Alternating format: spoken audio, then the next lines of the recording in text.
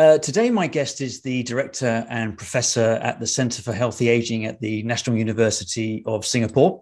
He's also a former CEO of the Buck Institute for Research in Aging. He is also Chief Scientific Officer of Ponce de Leon, the manufacturer of Rejuvant. And delighted to say I've got Dr. Brian Kennedy with us today. Hey, Brian. Hi, great to be here. Great. So, Brian, you published a paper in Aging back in November 2021, which showed that a dose supplement of Rejuvant CaAKG, both a female and male variant in humans, showed an 8-year decrease in biological age after 7 months of use. So is this actually the first longevity product trial in humans, and should we be excited about this? There are a couple others that have been done in humans, but this is certainly a bigger one, I think, than anyone has done. And it was users taking the product. So they were on 7 months on average on the product, and we did DNA methylation testing before and after. So it's quite a striking finding, and we're now backing it up, doing more placebo-controlled clinical studies to try to get a better feel, not just for if it's working, but mechanistically how it's working. So, Brian, let's talk about AKG and why when we hit our 40s, levels drop off of AKG. You know, what effects does this have on the body? Yeah, I think that the cell is a highly engineered system and it uses metabolism to make all the reagents that it needs to function.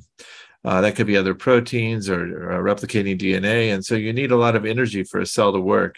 AKG is a central metabolite that's produced during all of this energy production. And it's really at the interface between amino acid breakdown and carbohydrate metabolism. So it provides metabolic flexibility for the cell. It allows it to move reactions in different directions as needed. And when molecules like that break down with age or go down with age, then it becomes much more difficult for the cell to adapt to its environment. So I think it's really makes the cell more stress sensitive.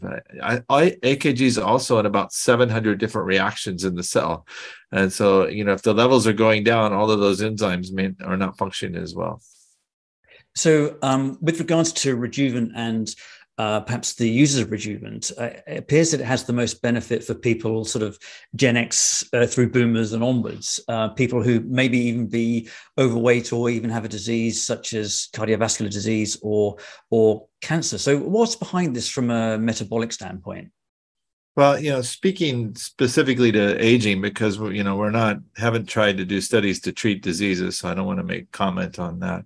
But what we found surprisingly is that people that were biologically older than their chronologic age were the ones who responded the best.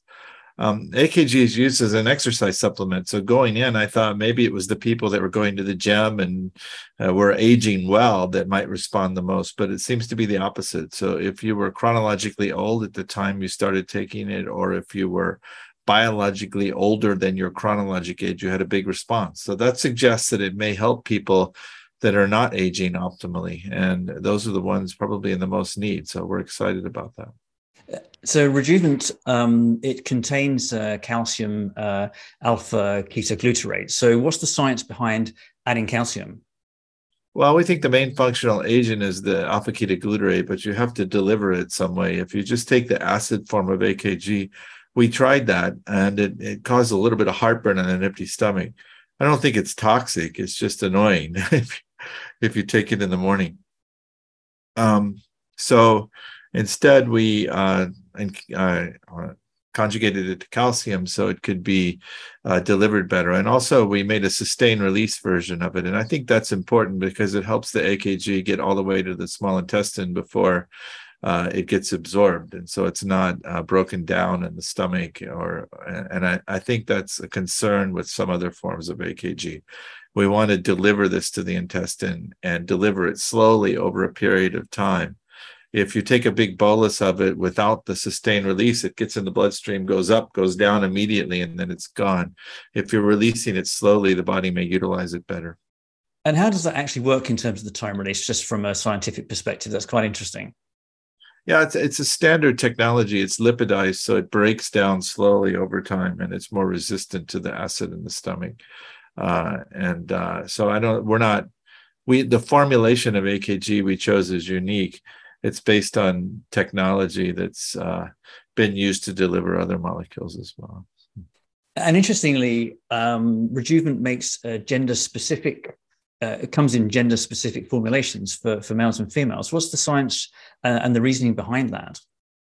Yeah, the surprising thing that when we did the animal studies is that certain vitamins were synergistic with AKG in terms of reducing frailty. So vitamin A had a profound effect and even extended lifespan on its own in mice, but that was only in males, and we totally don't understand that.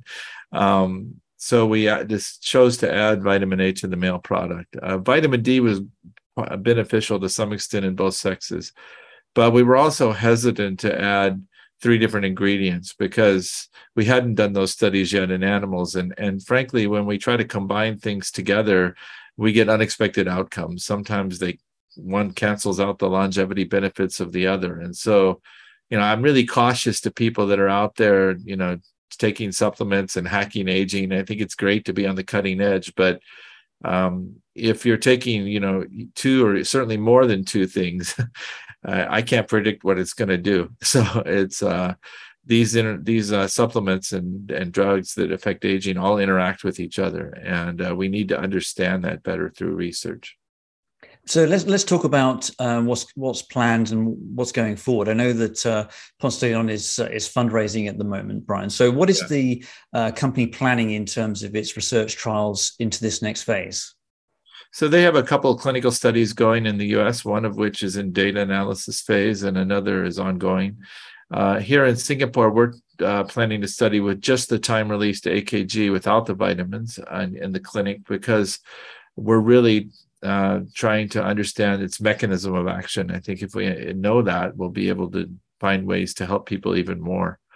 And then, of course, we're always looking for other combinations with AKG that might be even more beneficial. So we continue the mouse studies, mixing and matching different natural products to see what the right combinations are. I think ultimately, personalization is going to be important too. AKG and vitamin A might be the right thing for one person, but AKG and something else might be the right thing for another.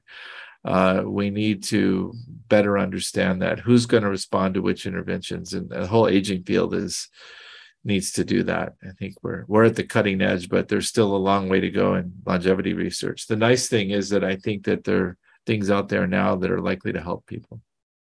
Great. Well, Brian, it's been a pleasure to catch up with you. I know you're a very busy guy. You've got your conference coming up this week, so we'll let you go, but thanks very much for joining us today.